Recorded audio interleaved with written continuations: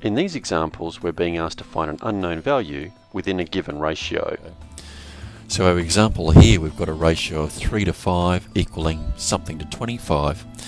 So we'll call that unknown value x. And the way we go about solving it is to treat the ratios like fractions. So what we'll do is we'll express the first ratio as 3 over 5 and the second ratio is x over 25.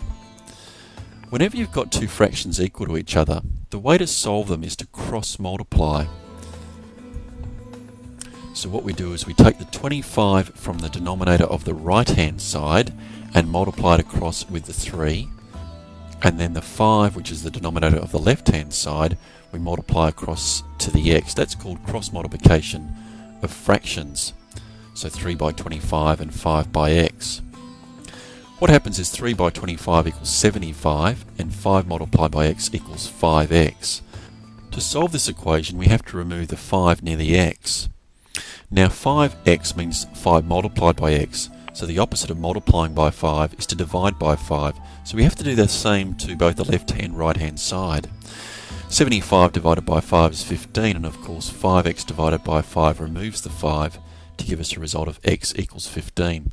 So in the original ratio, 3 is to 5 is equal to 15 to 25.